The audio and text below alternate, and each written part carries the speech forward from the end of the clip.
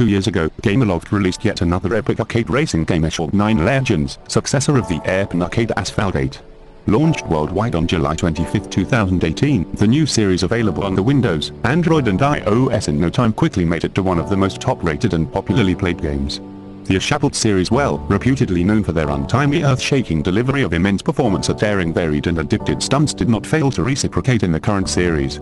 With smooth gameplay, high-res graphics, above-average controls, put things in the right perspective, and gamers are sure to be glued to the spirit of gaming for long hours in addiction.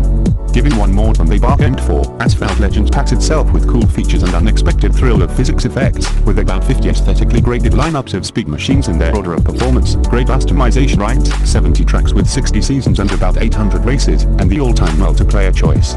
For the first time in the Asphalt series, you can create a community of like-minded racers, collaborating to unlock milestone rewards and rising up ranks on the club leaderboard. Sadly, the game seems to be officially unavailable on some devices, which begs fans to ask, is Asphalt 9 going away? Theories have been put to answer fans' questions, but gameloft seems yet to give valid reasons on the question of incompatibility on some devices. Like every game's released, the good sides and the bad sides exists, and Asphalt Legend is not an exception.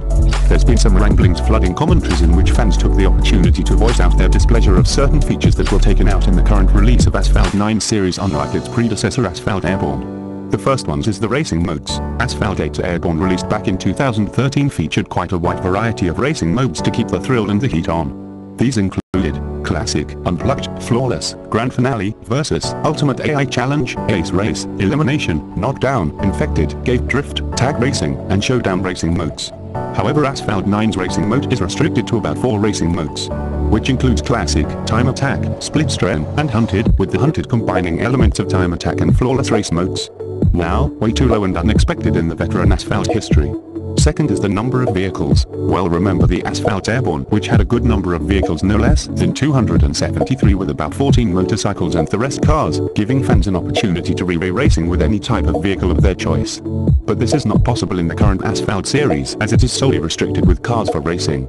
Third, no new experience in the multiplayer community. While it's definitely a new dimension with the coming of the multiplayer community mode, it's just the same old racing rules with predefined structures and predefined tracks.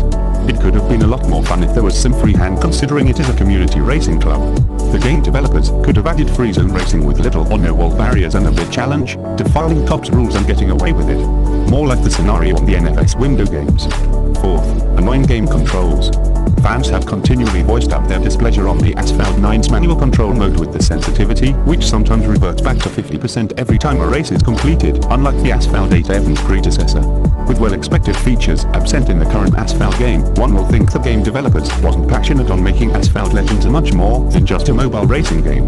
Asphalt 9 not being available on some devices, especially on Google Play and Windows Store, could possibly mean that decisions on its discontinuation are being carried out, as such is the usual fate of most games on Google Play.